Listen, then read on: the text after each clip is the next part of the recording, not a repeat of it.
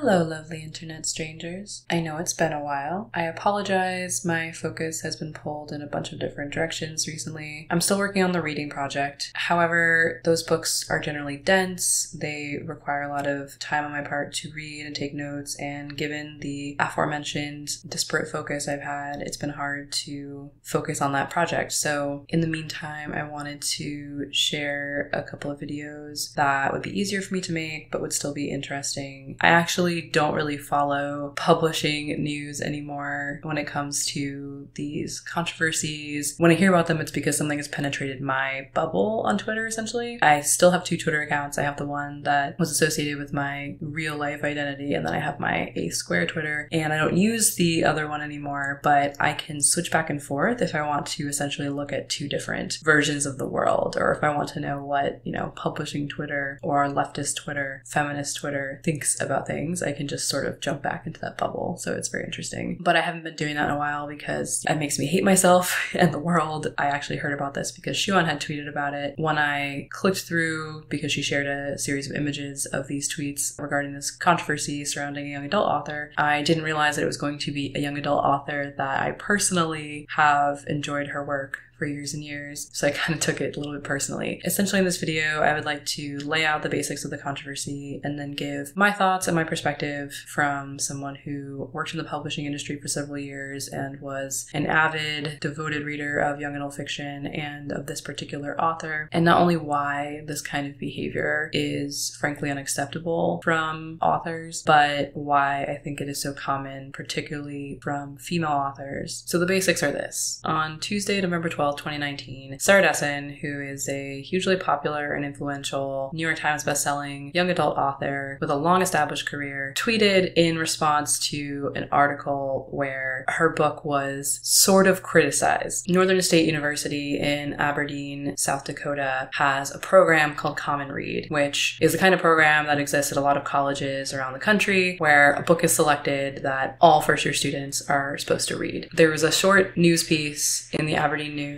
about the program. A 2017 graduate was interviewed about why she decided to volunteer for the selection committee this year. Her exact quote was, "She's fine for teen girls, but definitely not up to the level of Common Read. So I became involved simply so I could stop them from ever choosing Sarah Dessen." It wasn't exactly a nice thing to say, but so what? It wasn't in the New York Times, it was like in Aberdeen News. Authors get criticized all the time. They get criticized on Goodreads, they get criticized on Twitter, they get really bad reviews in established review outlets like Kirkus or Publishers Weekly. Now here's what Sarah Dessen said when she tweeted. "Authors are real people. We put our heart and soul into the stories we write often because it is literally how we survive in this world. I'm having a really hard time right now, and this is just mean and cruel. I hope it made you feel good." Honestly, this is not surprising to me. I'm just sad that it is Sarah Dessen, who is an author that I have loved her work for many years and respected her, and unfortunately, she proves to be just like most other authors. Often when I worked in publishing, I would complain about authors being essentially what I would call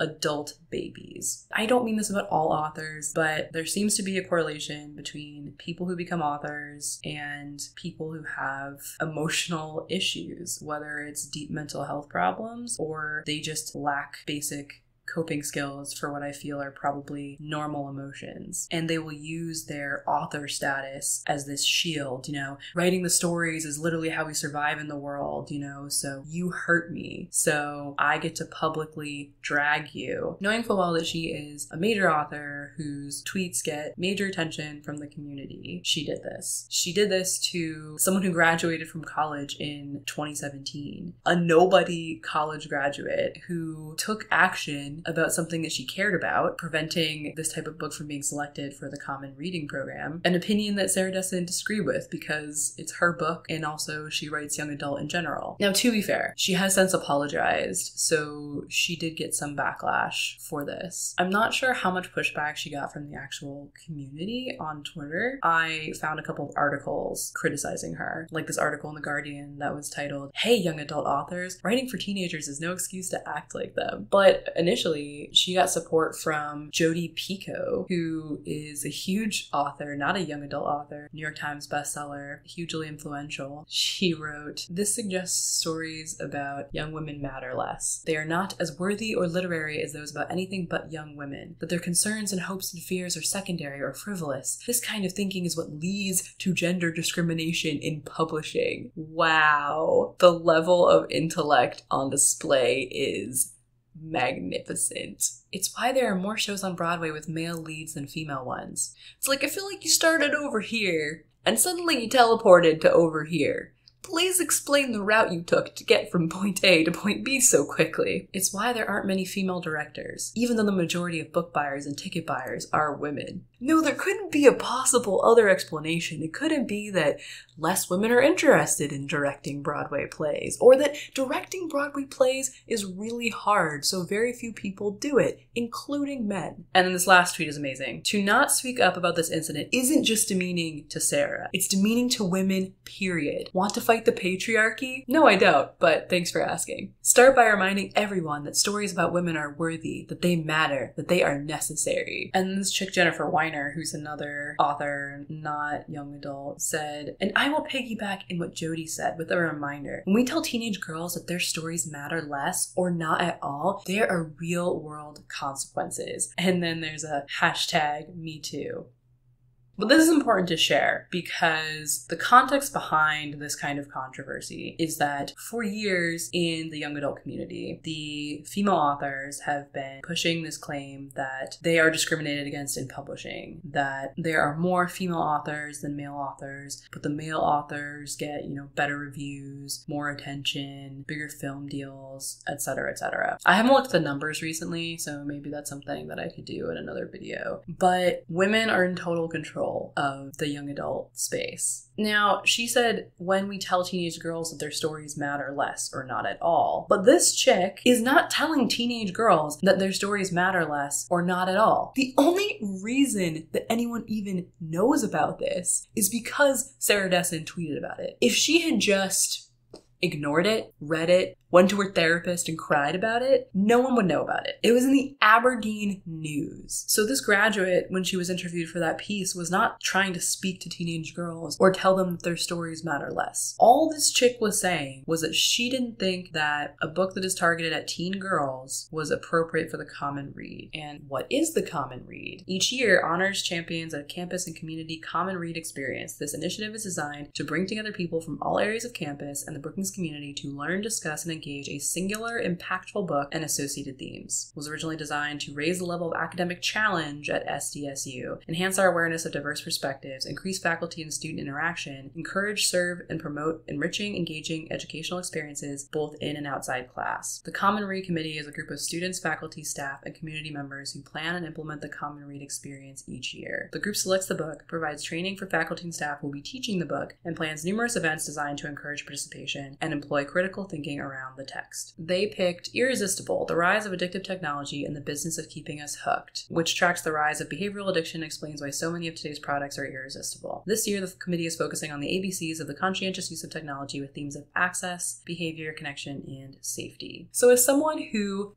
as I have stated, is a huge fan of Sarah Dessen's work, and her book, The Truth About Forever, is one of my favorite books of all time, I can tell you right away that a Sarah Dessen book does not strike me as an appropriate choice for this kind of common read program. It's not going to raise the level of academic challenge because the reading level is incredibly low. The topics discussed in her books are also not ones that are going to raise the level of academic challenge. Do they help teenage girls or other people who are going through similar experiences process those experiences and deal with those experiences? Yes. Are they entertaining? Yes. Are they valuable books to exist in the world? Yes, in my opinion. But are any of her books an appropriate choice for a common read program that is designed not only for first-year college students, but the entire community surrounding the campus? No. It's not like this was some case of her being a librarian who was trying to prevent people from having access to a Sarah Dessen book. It wasn't like this chick wrote like a blog post or went on Twitter to drag her. She was asked why she participated in the committee to select this book, and she didn't want it to be a book that was for teen girls. She said it's fine for teen girls. Now, clearly they read that as a dig. What's suitable for teen girls isn't suitable for everyone else, and therefore it's lesser. But just because it's targeted at teen girls or only suitable for teen girls doesn't mean that it's lesser. Even if she was implying that, so what? Her voice has no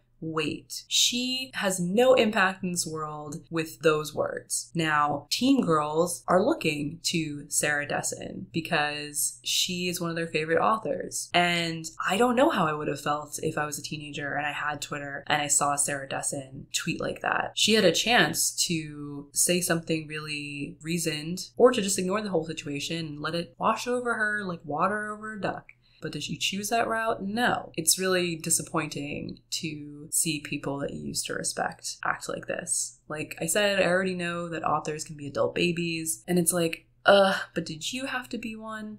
Really? And it's not just women that do this. I can tell you stories for days about male authors not acting their age. But the woman is almost 50 years old, and I feel that we should expect more from anyone who is that age, not just someone who's an author. But people in her camp, the young adult, feminist, female author, mafia community, whatever you want to call it, are always talking about the responsibility of the books we write, the responsibility of the words that you publish, and yet they feel no responsibility for how they speak to real life people, real life young adults. Can we just talk about the fact that all she did was say, your book is not suitable, in my opinion, for this one program that we have at the university that I graduated from. She didn't say, nobody should ever read this book. This book is literal trash. She didn't say any of that. That was all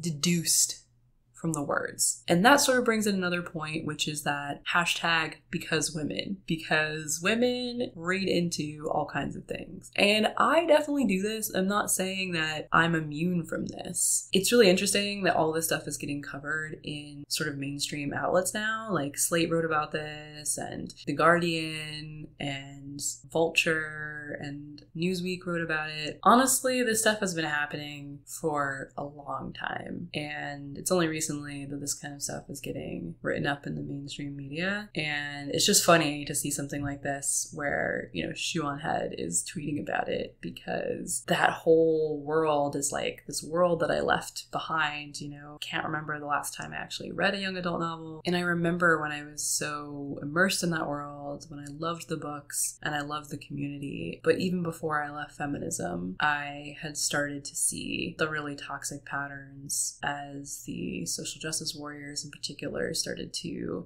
become a very vocal minority to dominate the conversation. Seeing this kind of stuff just reaffirms for me why I don't associate myself with that community anymore, why it's hard for me to read those books now, because as much as I try to separate art from the artist, the authors are so toxic, the community is so toxic. Speaking specifically about young adult authors, so many of them are so hypocritical. They clearly have, you know, no impulse control to not tweet out things like that. I still think there's a lot of value in young adult literature, and people are allowed to disagree. But then you get like The Guardian writing about it and pointing her out for her behavior, and the right to do so. And it just gives people on the outside looking in this like impression of young adult literature as being tainted by the behavior of its authors, which is unfortunate. But you know, they bring it on themselves. And this is just like one controversy that's blowing up. But these authors in the young adult area act like this on Twitter all the time. What she wrote about, well, I've been going through some stuff right now and you really hurt me, so like I hope you feel good. Oh, you don't understand what I'm going through. It's so hard being an author, etc., etc., etc. It's like, yeah, we all have it hard. Plenty of us have anxiety disorders and we're not famous authors. At least you can pay for a therapist. But it's amazing how some of us manage to get through the day without like trying trying to use our emotional problems as a reason to bludgeon someone much younger with no power in the world. And this ties into this idea that I've been sort of mulling over recently, especially after I read Women in Economics by Charlotte Perkins Gilman and my previous forays into reading some chapters of The Manipulated Man by Esther Villar. Perhaps it has always been this way, but it seems to me that in current year, women are being increasingly infantilized because they have achieved not only more and more rights, but just more and more benefits and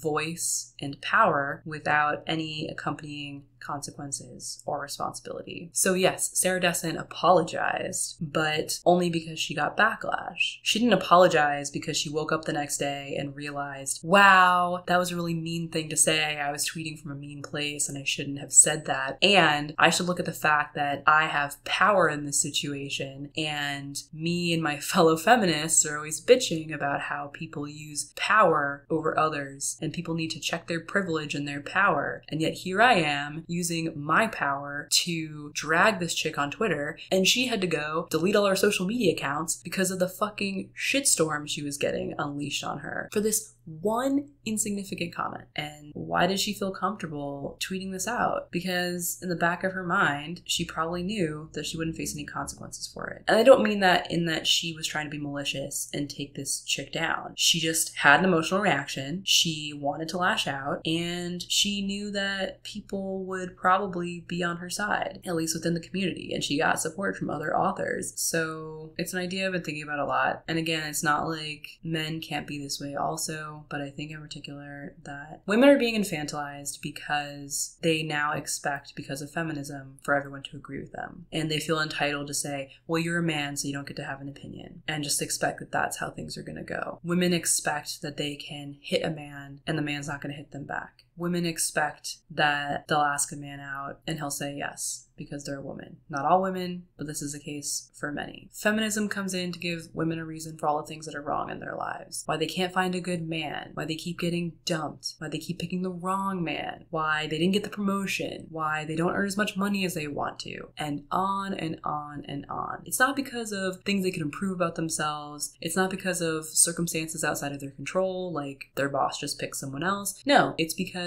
men are oppressing them. It's because they're a victim. It's because they have it so hard. And they don't have to change anything about themselves. They can just rail at men. In this instance, she was not attacking a man, but it's indicative of the kind of complacency that I think women fall into, that they're just like, well, I can just, lash out at this person because of my emotions, and that's fine. This is acceptable behavior, and I'm not going to get any consequences from it. And like I said, yeah, she got a couple articles, and she kind of apologized. And she only apologized because she got some backlash. This is going to be a fucking blip. Can you imagine if a male author, even a male young adult author, had done the same thing to a recent female college graduate? The outrage would be insane. And the outrage over this did not escalate to that level. Like, he would be canceled. That man would be nuked out of existence, blacklisted. See ya, sayonara, goodbye. Thank you for watching. If you have any questions, feel free to leave them in the comments. If you like this video, please give it a like. If you'd like to see more, please subscribe. And I hope to have more content for you very soon.